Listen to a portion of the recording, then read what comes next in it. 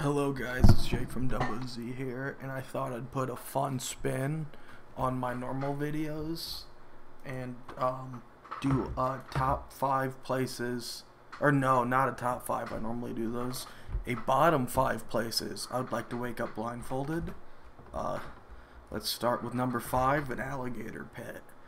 Alligators are quite scary, and in most cases I feel like I could charm an alligator with my natural charisma, but I know they love eye contact, and I wouldn't be able to make that with a blindfold on. In the middle of the ocean or the moon, the ocean would be scary because I would be drowning, and the moon, there's no air there, and I wouldn't even get the good view. Number 3 would be the premiere of Cars the movie.